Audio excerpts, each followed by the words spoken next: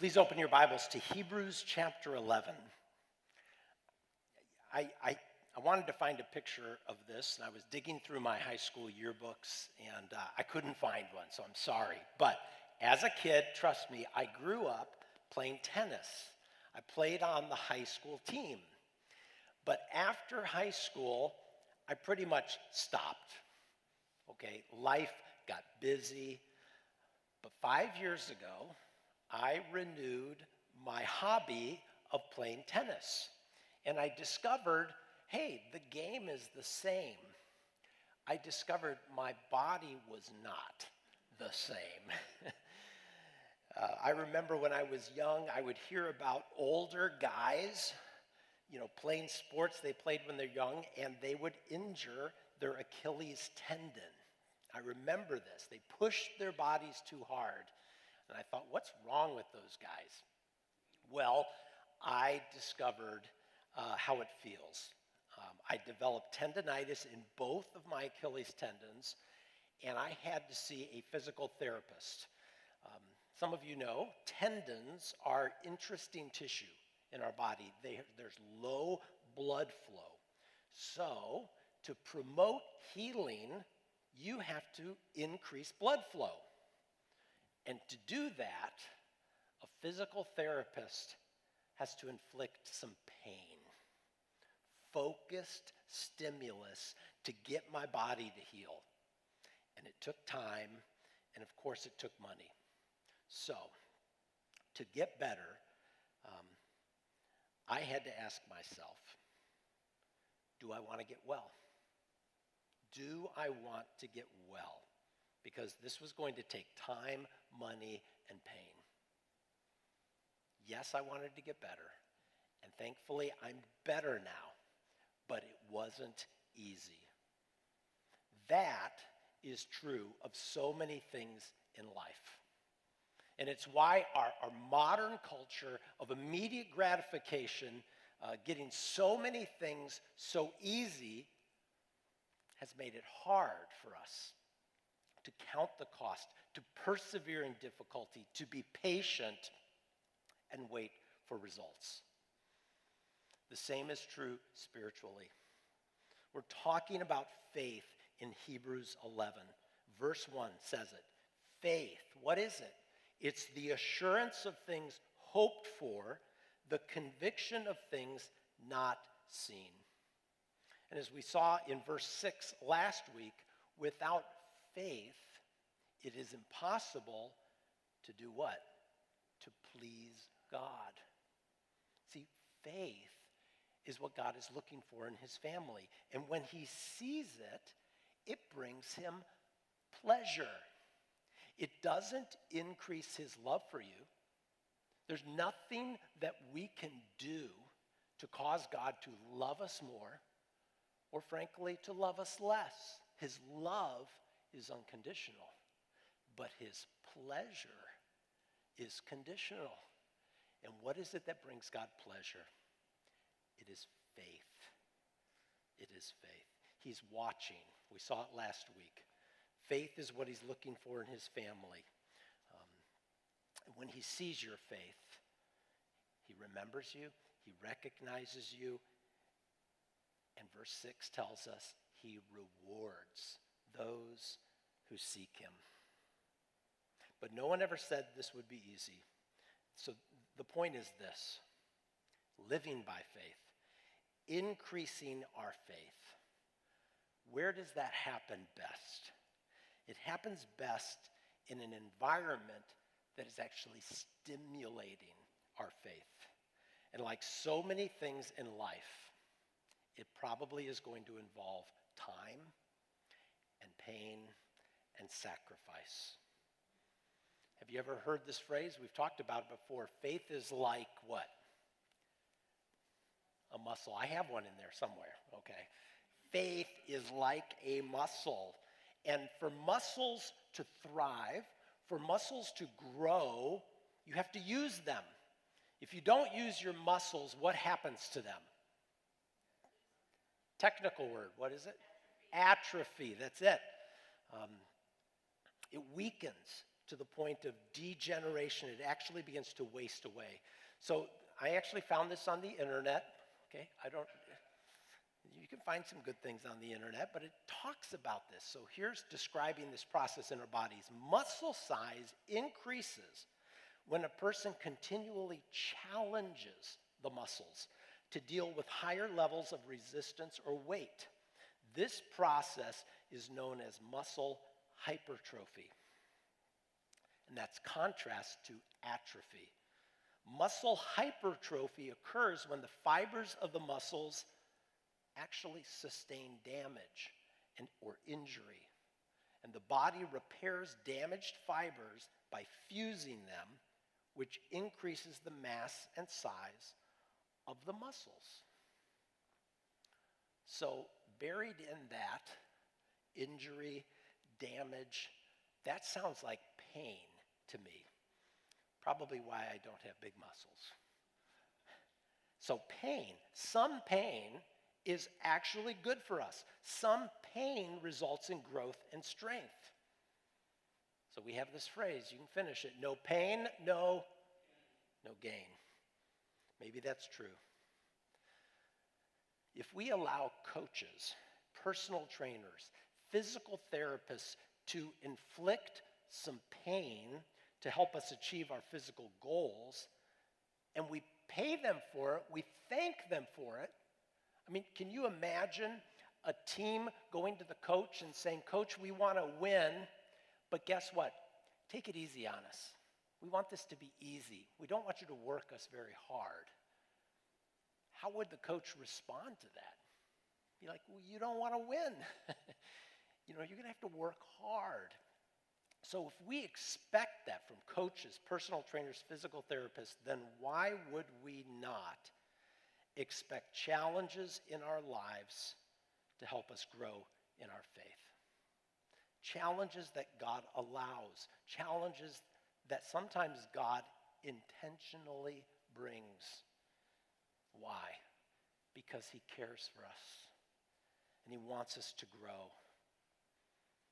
I endured the pain my physical therapist was doing to my Achilles tendon because I knew they were trying to help me. They weren't trying to harm me, but to help me, he had to inflict some hurt, some challenges.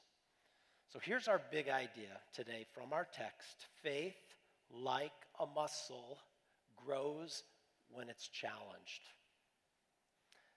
That sounds like it might involve some time, some pain, some sacrifice. So let's pray and ask God to soften our hearts to hear truth this morning. Lord, thank you that you do love us unconditionally. You do know what we need better than we know what we need. And Lord, as we've talked about in recent weeks, we know that life is not all about us. But we know that you've given us a part to play in your story. And Lord, part of that role that you've given us to play is to help us grow in our faith, to trust you with what you're doing in our lives and in the world. So Lord, help us to see when it is that you are applying some pressure to cause us to grow, that we would not grow weary and give up, that we would trust you. So God, thank you for those who've gone before us. As we look at them in this chapter, may we be reminded from their own stories what you're doing in our lives. In Jesus' name, amen. So faith, it grows in several challenges we're going to look at in our text. The first is the challenge of not knowing where. So starting in verse 8, this is the first of several challenges that Abraham faced. And Abraham gets more space in this hall of faith than anyone else. We actually know a lot about his life, recorded in Genesis 11 to 25. And he's often referred to throughout the Bible. Abraham was not a perfect man. He made some serious mistakes, lapses of judgment, deceitful behavior. So if any of you have failed in those ways, there's hope for us. Obedience does matter. Abraham has plenty of that.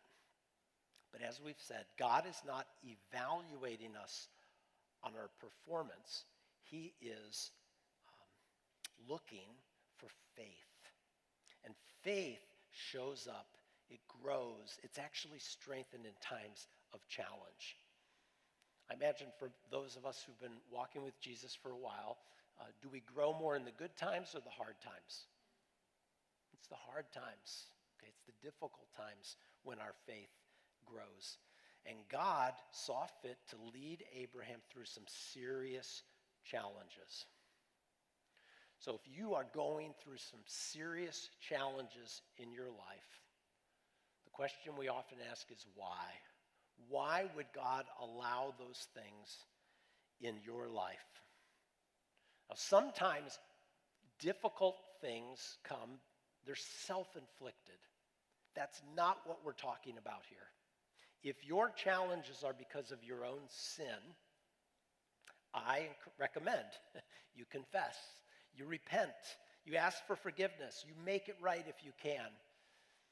God will use that in your life to grow your faith also. But when it's not self-inflicted, maybe there's a purpose to it, to help you to grow. So the first challenge here is not knowing where. Not knowing where. So when faced with uncertainty, faith actually does three things here. First is it leaves the familiar. Let's look at verse 8. By faith, Abraham obeyed when he was called to go out to a place that he was to receive as an inheritance. And he went out, not knowing where he was going. Most of us know the story here. Abraham grew up in modern-day Iraq, not far from Kuwait. Back in the day, it was a nice place, affluent place, kind of like Naples. And he did not grow up in a family that worshiped the true God. We actually learned that in Joshua 24, verse 2. We learned that Abraham and his family actually worshiped idols just like everyone else. Joshua said to all the people, "Thus says the Lord, the God of Israel, long ago your fathers lived beyond the Euphrates." Okay, Terah, the father of Abraham and of Nahor. And what did they do? They served other gods. So when God called Abraham, he spoke to him. He called him to play his part, to follow him by faith, to leave the familiar and the comfortable, and then to trust him with the details. So do you remember the day or the time or season when God called you to follow him? When God broke through into your life and you knew in that moment he is real, and you knew you had to make a choice. I can keep going my own way, or I can obey God. We've said this, obedience matters. What did Abraham do? It says it right in the text. He obeyed when he was called to go to a place he was to receive. So he had to leave the familiar. But here's the amazing part. He went not knowing where he was going. Why would God do that? Big idea. Faith, like a muscle, grows when it's challenged. The destination was not as important as the journey of following and trusting this God who called him. Now, if that was true for Abraham, do you think that's true for us? But here's how we often respond. I'll do whatever you ask, God, as long as you give me all the details. I just want to know what I'm getting into and what to expect. We see that as a right. That would make it easier if God did that. But here's what would happen. Our faith would not grow as much. If he gave me all the details, I probably wouldn't go, knowing what's ahead. But choosing to follow God involves not only leaving what we're familiar with, but also faced with this uncertainty, faith embraces the foreign. Look at verse 9. By faith, Abraham went to live in the land of promise as in a foreign land, living in tents with Isaac and Jacob, heirs with him of the same promise. So, God leads Abraham and his family eventually to the land of Canaan, Palestine, modern-day Israel. And when he gets there, it's already occupied. Right? Some of you have lived in foreign countries. Perhaps some of you, or someone you know, came here, and this is a foreign country to them. Listen, life is more difficult as a foreigner. The language barriers, the culture differences, maybe even our appearance makes us to stand out. And I'm sure when they got there and they realized, wait a minute, this place is already occupied. We're foreigners. I don't even know what these people are saying. I'm sure Sarah asked a few questions. Abraham, is this what we left home for? You see, living by faith means embracing some challenging environments because that's where God has led us. Why would he lead us there?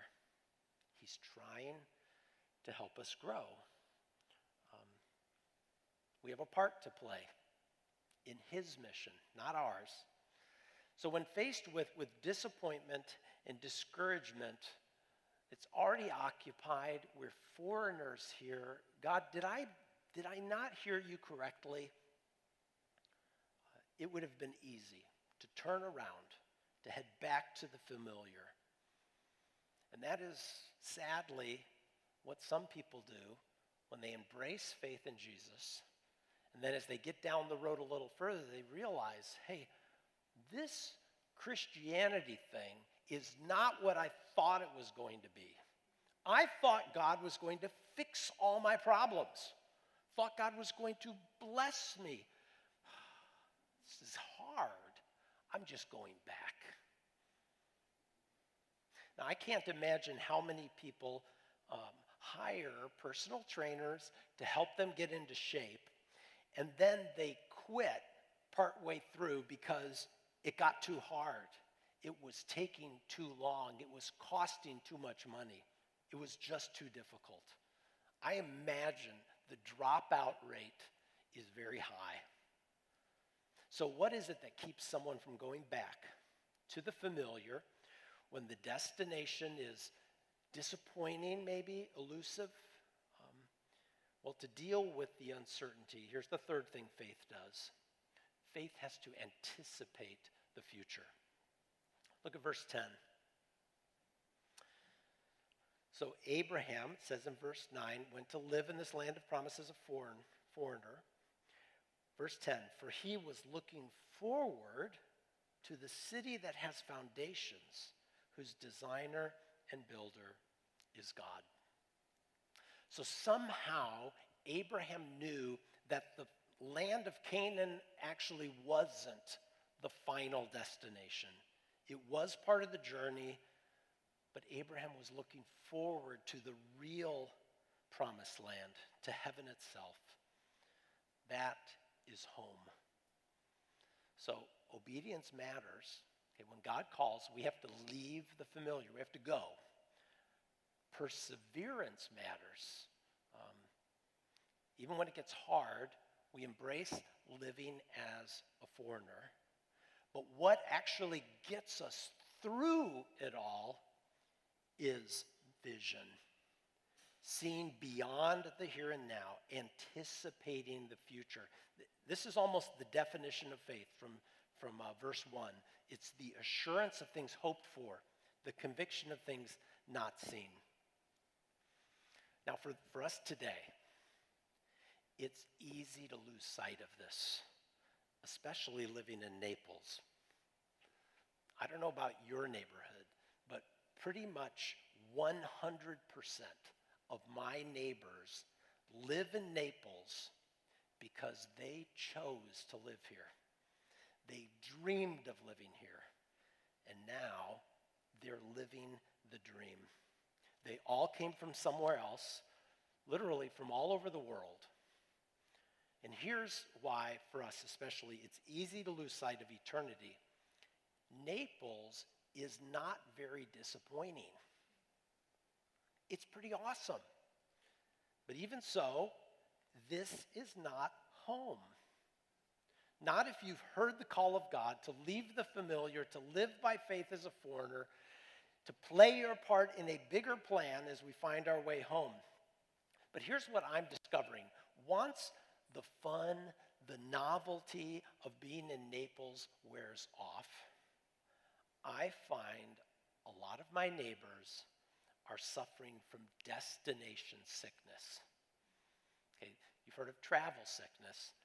Destination sickness. They've arrived, and now they have no real direction in their lives. They have everything they need, but life has lost its challenge.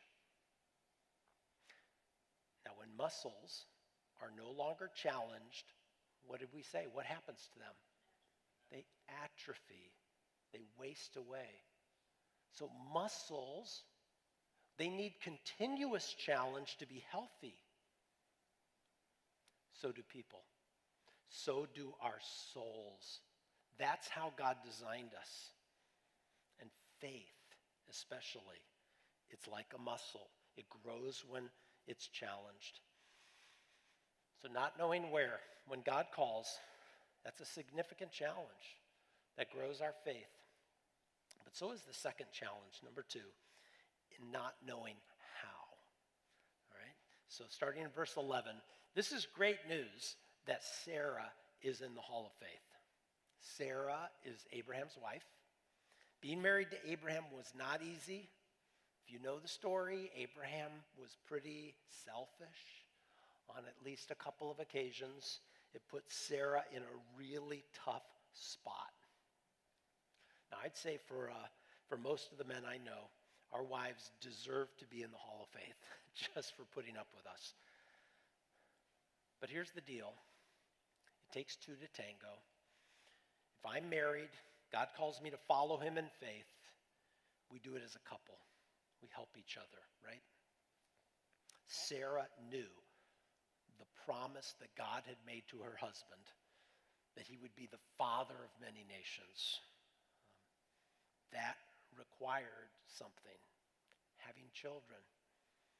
So when Abraham got that call, Sarah was already 66 years old. She didn't have that child for another 25 years at age 91. So when God affirmed the promise one more time in Genesis 18, Sarah was 90 years old. Abraham was 99. So what do you think humanly the chances of that happening were? 0. I mean, impossible. So when faced with the impossible, here's what faith does. Number 1, it hopes in miracles. Look at verse 11. By faith, Sarah herself received power to conceive, even when she was past the age. Now, do you remember the story in Genesis? What was Sarah's reaction when God said she was 90 years old and said she was going to have this child? Do you remember Sarah's reaction? She laughed. Now, does that mean she was questioning God? Probably. She was going, this is crazy. Yes, she was questioning God, but it doesn't mean she didn't have faith. Okay, so questions. Even doubt can be part of a life of faith. How is this going to happen? If you remember, that's what Mary asked the angel. How? How am I going to get pregnant? God can handle your how questions. What he's asking you to do is to trust him. Living by faith. It doesn't mean that I have no doubts, I have no questions. This is not what living by faith is. Visualizing the results and having positive feelings that what I'm hoping for is going to happen. Okay, maybe you read that in a Norman Vincent Peale book, okay, The Power of Positive Thinking, kind of a precursor to the prosperity gospel. That's not what biblical living by faith is. Faith says, I have no idea how this impossible thing is going to happen. I'm hoping for a miracle because that is what it's going to take. But here's the deal. My faith is not in the result. My faith is in the one who can do the impossible. So when I'm faced with the impossible, here's what faith does. Faith trusts in God. Keep reading verse 11 there. By faith, Sarah herself received power to conceive even when she was past the age, since she considered him faithful who had promised. This is really good news. Okay, just reading the Genesis account, you would think Sarah didn't have faith. She may have laughed, but it says right here, she considered him faithful. God had made the promise, and as crazy as it sounded, she trusted God with him, with this. Now, the promise was made to Abraham as well, and you know she had to play a part in getting pregnant, right? Okay, Abe, God is faithful, I believe him, but this isn't going to happen unless we do something else first. Okay, 90 and 99 years old. When you're faced with the impossible, you still have to do what you have to do. You have to obey. You have to go. You have to persevere. You have to hope.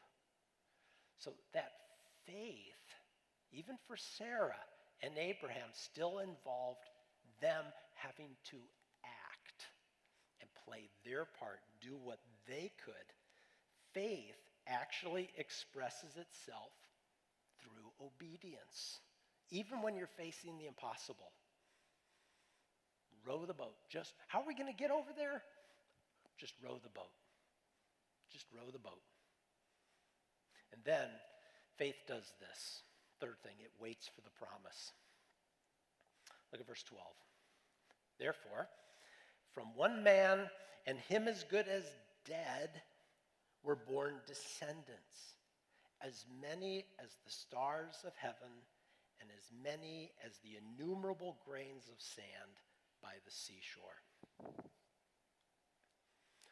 25 years of obeying God while facing the impossible. You know, some of you maybe have waited a long time for something, not knowing how God was going to do it. You sense that you know he called you. You know he promised. You know he's faithful. So what do? You keep waiting. I mean, verse 12 repeats the promise God made to him in Genesis 15. Descendants as numerous as the stars of heaven and the grains of sand by the seashore. How many descendants is that? It's uncountable. How many children did Sarah actually have? One. Only one. God's ways are not man's ways. God's timing is not man's timing. Immediate gratification is not what builds character. Patience does. And faith, like a muscle, grows when it's challenged. So if you are facing an impossible situation, from a human perspective, you're challenged not knowing how is this going to change, step out in faith. Obey God. But when you do that, if you find your faith is being stretched, it's being torn, it's actually painful, and you're saying, why would God allow this situation? Why would he actually lead me down this impossible road? Because the results in our hearts, that's more important than the results in our circumstances. The journey actually matters. So hoping, trusting, waiting, it builds our faith. Don't give up. This takes time. I mean, just my Achilles tendons took 2 years for me to recover from. It took lots of work, lots of patience. I can't imagine being a doctor, especially a physical therapist, in this culture of immediate gratification. I want it fixed now. It's going to take time. But just like doing what your physical trainer tells you to do, if you will be faithful, follow the plan, if you will be patient over time, if you will not give up, this is what they'll tell you, you will see progress. It will encourage you to keep going. So when Isaac was actually born, that was progress for Abraham and Sarah. But it was not the fulfillment of the entire promise. So there's one more challenge we see in our text today. Faith actually grows in the challenge of not knowing when. Now this one drives us crazy in our culture. Can you imagine ordering something on Amazon and not knowing when it would come? I'm not ordering that. Tell me when it's going to get here. Exactly. Not only do they tell me when, I can choose when. You know, I can choose 2-day Prime. I can choose 1-day delivery. I can track the package and see where the driver is. How in the world did we survive without this? Now, going back to muscles, you know you can build muscles much faster using steroids. I'm sure you knew that.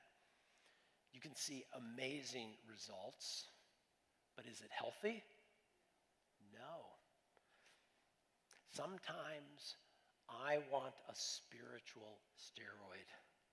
I'm tired of working hard and struggling and not seeing results. I don't know if you ever feel that way. I can see why athletes are tempted by steroids. I mean, one of the challenges of faith is not knowing when. When, God? When's it going to happen? When am I going to finally see the promise fulfilled? Well, actually, we do know when. It's when we get home to heaven. We're not home yet, but we're homeward bound. So when we're faced with what to us feels like delay, when we're faced with delay, here's what faith does. It looks beyond the present. So, continuing, verse 13.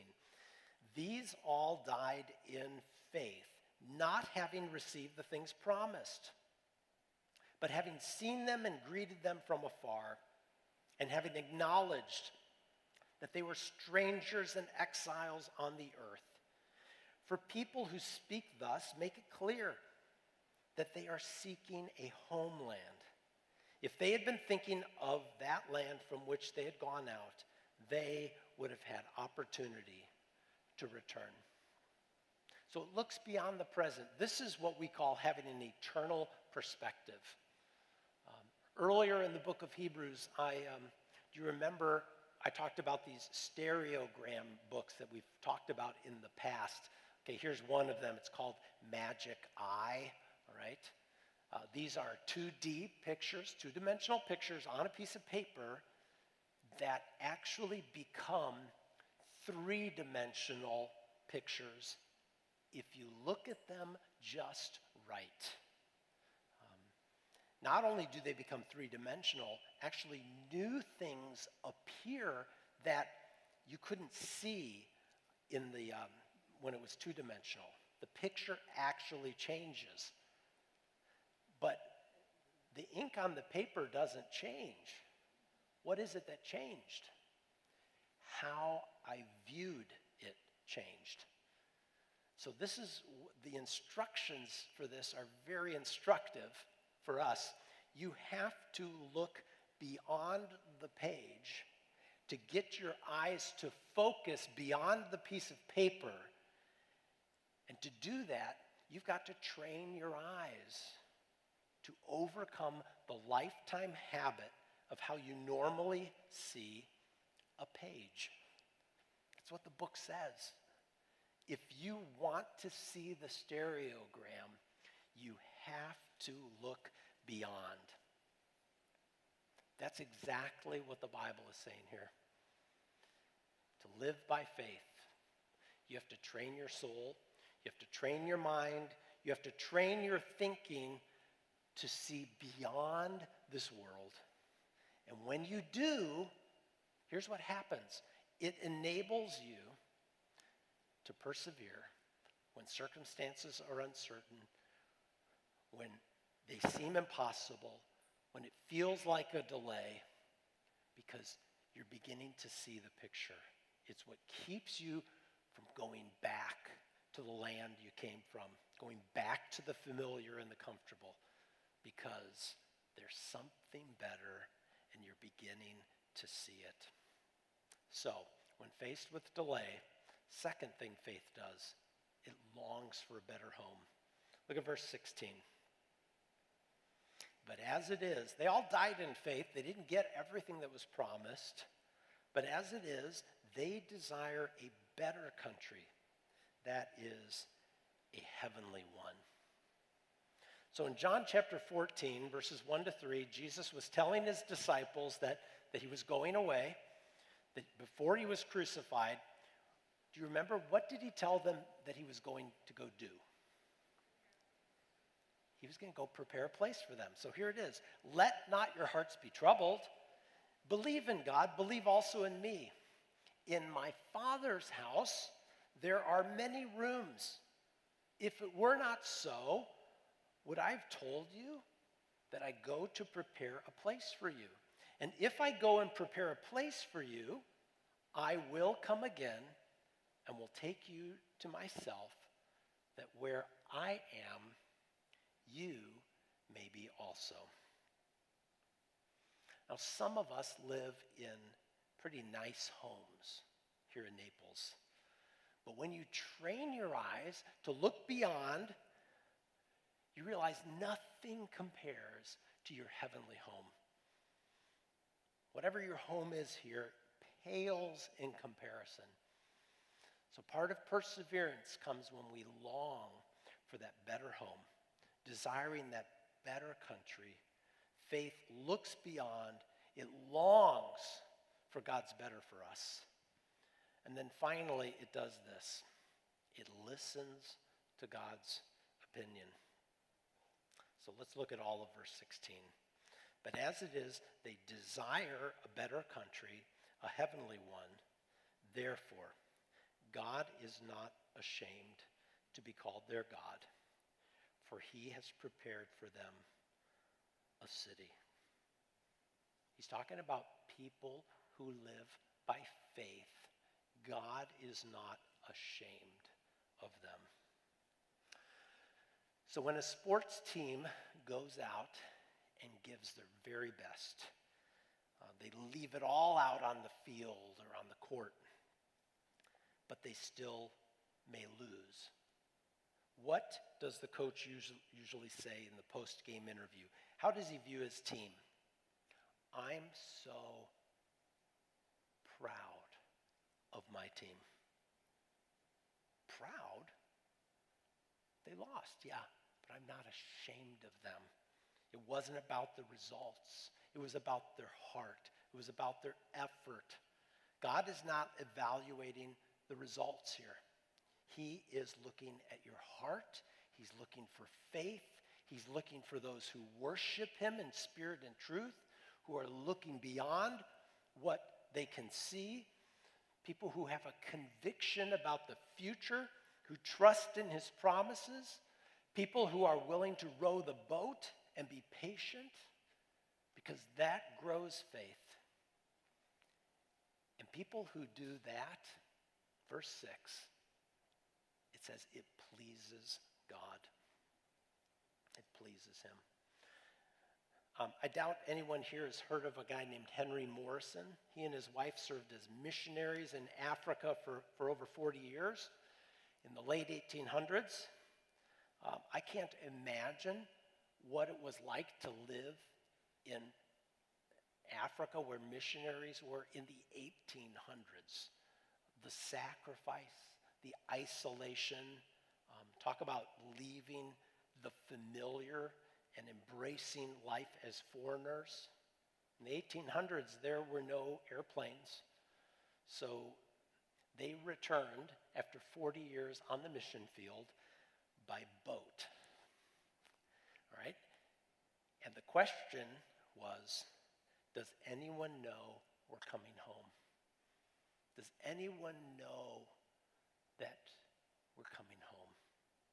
Well, as the boat entered New York Harbor, apparently this is a true story, they could see a crowd. There were balloons. There were banners saying, "Welcome home." Henry turned to his wife and said, "Look at the crowd. They haven't forgotten us." But what Henry didn't know is that President Teddy Roosevelt was also on the boat. He was returning from a hunting trip in Africa. So they watched all the fanfare, celebrating the president's return, and then everyone else left the boat, and there was no one there to greet the Morrisons. Henry struggled with this for weeks. He even began to sink into a depression. And he cried out to the Lord, even complaining, "Lord, we gladly served you faithfully for years without complaining. But this is so wrong. The president received this tremendous homecoming, but no one even met us as we returned home." But as he finished praying, it was as if the Lord put his arm around Henry and reminded him, "Henry, you're not home yet. You're not home yet. New York was not home. Heaven is home. Heaven is when we're home." Now, there's a great old hymn I want us to sing as we close. It was written by Eliza Hewitt in 1898, which was about the same time that Henry Morrison returned from Africa. And let's stand together, and I'll lead this singing, but you guys, I want you to join, and I want us to think about each one of these verses, okay? You'll get the hang of it after a verse or two. Sing the wondrous love of Jesus, sing his mercy and his grace. In the mansions bright and blessed, he'll prepare for us a place. When we all get to heaven, what a day of rejoicing that will be.